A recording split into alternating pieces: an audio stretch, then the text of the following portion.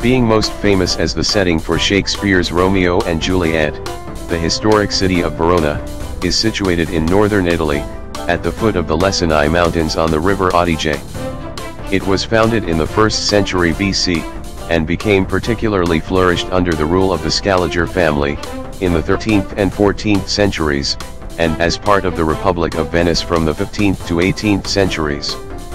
Verona has preserved a remarkable number of monuments from antiquity, the medieval, and Renaissance periods, and represents an outstanding example of a military stronghold.